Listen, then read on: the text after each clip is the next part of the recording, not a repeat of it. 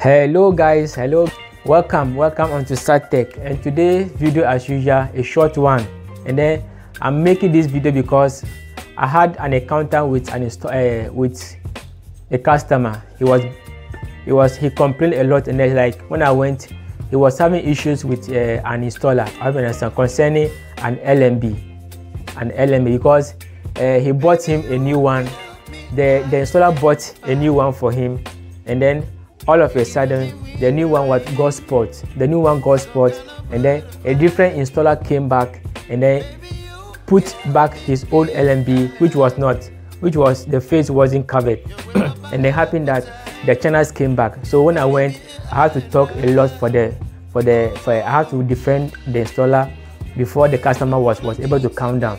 So right now, as an installer, or let me say as a customer, how will you know if your LNB is still working or not? How will you know if your LNB is still working or not? So most of the time, you see that the face will be off, but it will still be working. So right now, I'm going to give you some simple tricks to know if your LNB, whether it is the face is uncovered or covered, to know if it is still operating or not.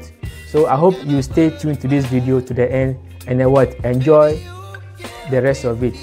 I hope you understand. So I'm going to show you how you'll be able to detect if your LNB has power, or the power has gone down totally. I hope you understand. So just stay tuned. In my next video, I'll take you through. I'll go with you on my television, so that I'll show you the simple things you'll be able to know if your LNB has a problem or has fault or is working. So stay tuned in my next video. So I'll take you through that. Thank you very much for watching, and I see you.